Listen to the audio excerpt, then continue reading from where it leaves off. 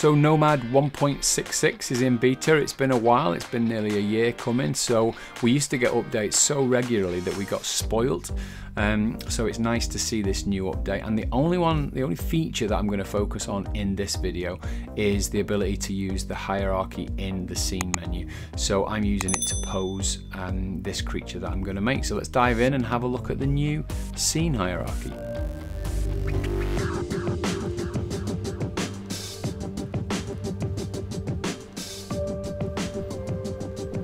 So this is the beta, this is 1.66, and you can see that down here. Now got this thing called Hexanomad, so it looks like Stefan's had a bit of a name change there, or I may well have missed that.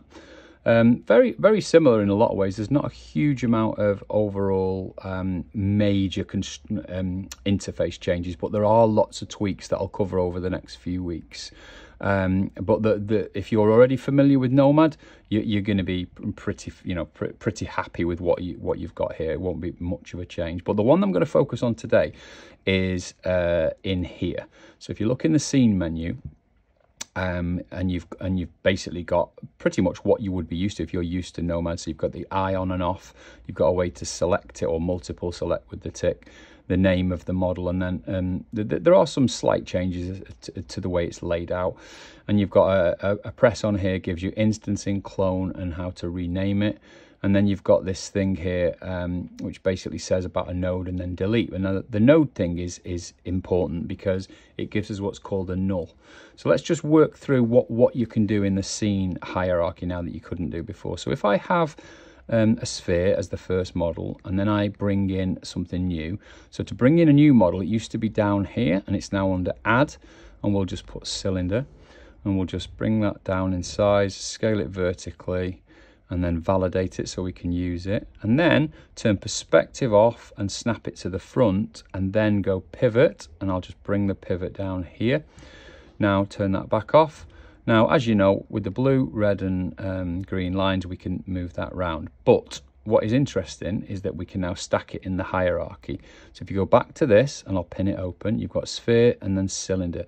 So what I can do is I can drag that cylinder under the sphere, which parents it, basically. It becomes a child of the sphere. That means if I rotate the sphere, I rotate the cylinder as well. So what does that mean you can do? So if we tap on this end button and hit clone, means I've got two of those cylinders, drag it under, tap and drag it under that cylinder, so we've got a hierarchy of 3 now. And then if I just drag that one up, it won't look particularly pretty in this particular case, but it'll show you what this does. And the pivot point, what we'll do is we'll just move the pivot point down here. Now what that means, as you know, turn pivot back off, and you can pivot like this. But now you can also work down the hierarchy as well, and you can pivot, you can scale anything down the hierarchy. So the rotation is the same, and then even back all the way up to the top. So that, for me, is quite useful building characters, because it means I can leave them and make them editable. So I've only had a few days of playing with this, but I've had a quick go with building a creature. So I'll just quickly load that up and I'll show you where I got to with it.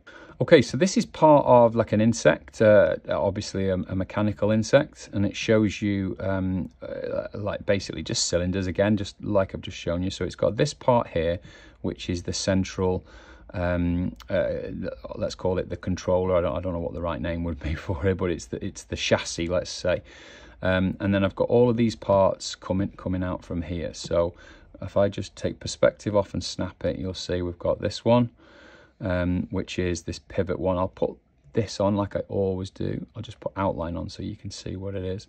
And then I've got this, and then this, and then this. These are all parts. Now what I'd want to do is show you this here. So I've hidden the rest of the creature because we're not interested in that just at the moment. But of all these parts here, what we'd have to do is align all of their pivots correctly so that everything works in the stack. So first of all, we've got this one, and I'll just drop the pivot here. And then what we need to do is drop the first leg in, the second, say first leg, the second section of the leg, and then the third one. So there's now 4 parts if you include the base. And what you can do there is you can add in a node so that you're then controlling the node. And that would simply be add, node like this. And all that is, it's a point that exists in space, but it doesn't have any geometry. So you could easily move that to the base area that you want, and then you could put that above that leg, like so, and then you could drop that leg into that node. And that basically just gives you the ability to move that node around, and then everything under that stack will move with it. So I think as I get more complex scenes made, I think that might well be something that I do more of. So let's just snap it back, and then we'll go first leg is correct. Second leg, the pivot needs to move. Now what you can do, if the pivot's way off, you can just hit auto first of all, and then hit pivot, and then move it to where you absolutely know you want it. So I haven't got my head around any snapping yet, so I'm doing this quite manually at the moment. And then we'll go down to the next one. Leave pivot on, actually, it doesn't really matter. This one's looking like it's correct. Just triple check, yes it is. And then the last one down here, and this one's just a little bit off, so pivot again, and we'll bring that up to, oops, make sure you're snapping all the time, because you'll get your pivot off if you don't. And that's there. And what that gives you is the ability to go, you can start with the node, and then you can move the leg. Let me zoom out a little bit, and then you can move down the hierarchy, and you can animate in a sequence like this. So, or not, I keep saying animate, and what I mean is pose, because you can't animate as such in this. But that's cool for, certainly for hard surface, for robotic stuff like this. This is pretty, you know, it's pretty good, pretty useful. What I do like is that you can take that node, and you can just basically come onto here and clone it, and it clones the node, which is one, you know, I don't think it's that useful, if I'm honest. But if you, let me just go back to where we were. I went a little bit inside it then for some reason. So bring it all the way back, and let's just go try and get a position where I can see it more clearly, like let's say there. If you node select all the way down, and then up here you've got clone, so you can just literally, or you can instance, which would give you this. In this particular case, I won't use an instance. I'll make a true geometry copy of it. So I'll do clone and bring that along here, and then clone again. And what it's done is it's retained the hierarchy. So as you can see here, node, leg 1, 1, 1, 1. Now I would rename them normally. And obviously what we need to do is move this third one out to here. But that now means I've got the ability to, the pivot is actually off on that one. So I would have to just do a little bit of movement of the pivot in here. So bring it across, pop it in. Let's just check this previous one. Yeah, same with that one. So let's just bring that in like so. That'll do us for what we want to do here. And then you compose, you know, because you've made it correctly, then you presuming you've done your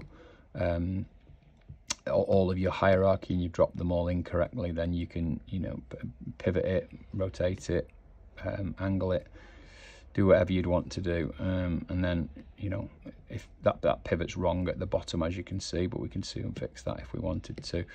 And then also I do like the fact that you can just scale down the chain as well. So if I'm scaling the from the base here, so I'm actually scaling the node there, and that's actually giving me the change down the chain, which is really, really cool. So I'll just do the second leg a little bit here, move this one up as well.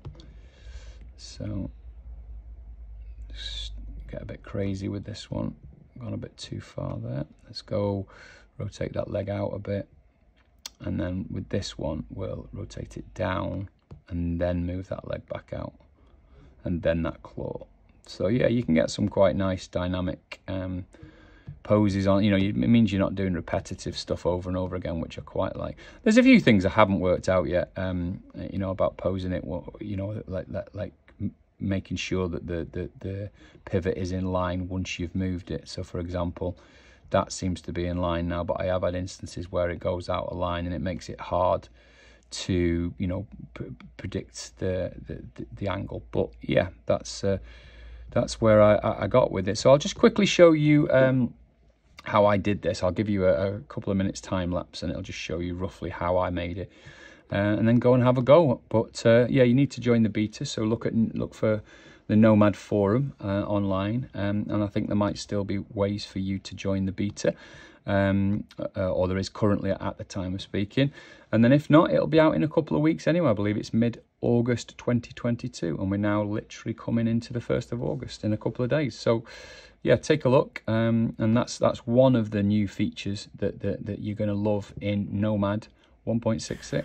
So it's fairly, if you know Nomad, it's fairly easy to get a grip of this release. And in this video, we're only really looking at scene hierarchy. But again, if you've spent any time with Nomad, you'll be very familiar with it. There's no changes that make you have to relearn tools. It's just additions and tweaks that make it better to use. So I decided to do one of my favorite things to do, which is an insect kind of robot.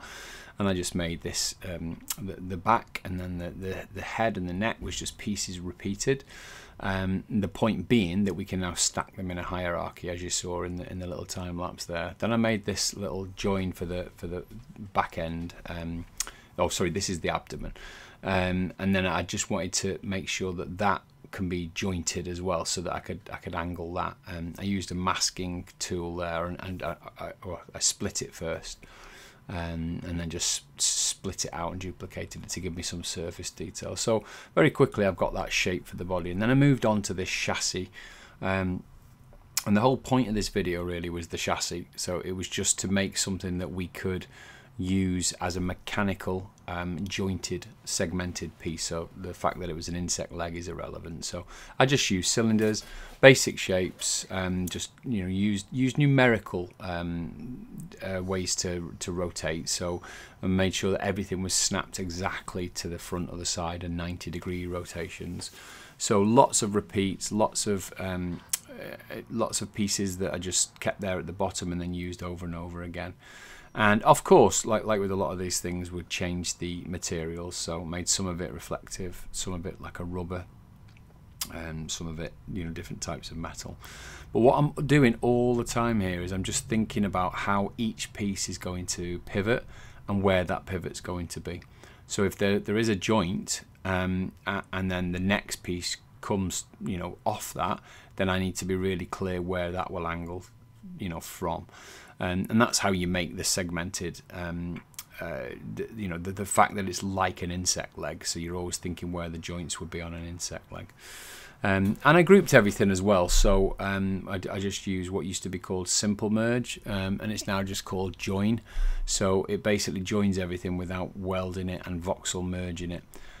So you can see it's up there on the left on the top of the interface, and you just join things together now, which I find it's more simple. It's much more simple than or not much more simple, but it's a more logical approach to it. So I added a light just to make sure you could start to see some of this reflective metal. Again, you choose whether you want to do that yourselves, but this is how quick it is just to kind of bash out this kind of mechanical arm. And it came together quite quickly. It's not mechanically accurate. I wasn't after that with this job. This was just to learn the scene hierarchy. As you can see on the side, I've kept everything in a sequence and then dropped a parent, a new child below a parent as I model it. So once I've done this little claw, that would just become the child of the one before it. And then once the leg was done, it was pretty easy just to put it all back together. Made sure the floor was, the legs were on the bottom of the floor, or dead onto the floor. And then I used that duplicate that I talked about at the start of the video. So I just basically cloned it, and I cloned it having selected all the parts so that I get them, each leg then becomes one set. And that's it really. That then gave me the ability to go in and start playing with the layout of the legs. I just duplicated the whole thing. I didn't take any time over that. I just literally copied the whole assembly, and then I started just going through each of the legs and just seeing what I could do with it and what sort of shapes I could get out of the creature, even at this quite rudimentary level. So I didn't do wings on it for the moment, simply because I was just trying to learn this scene hierarchy. And what I didn't use it for, which I probably will do in the next video or upcoming videos, is use it just for grouping. So you know, I used it for a hierarchy, so I could do this kind of posing that you're seeing on screen now. So the ability to turn the head, turn the body, and it all follows down the chain. That makes it a really useful tool alone, certainly for dynamic posing like this. And obviously what I'd done is I'd saved the version before I did this. I used a duplicate or another copy of the leg assembly for the antenna, and then just made another copy of that to give me a bit of visual interest on the front of the creature, and then that started to look cool quite quickly. So overall, as a design, it's definitely benefited from these new features in 1.66, so it's well worth going and having a look at Stefan's website. So have a look for NOMAD SCULPT and see if you can get access to the beta yourself, and try some of these features. I hope you're enjoying these videos, and if you are, please give them a thumbs up, because it does help us to get in front of other people who might like this kind of content. And if you're happy enough to give us a thumbs up, then why not give us a subscribe as well, and you can join us as we make new content, which is every week.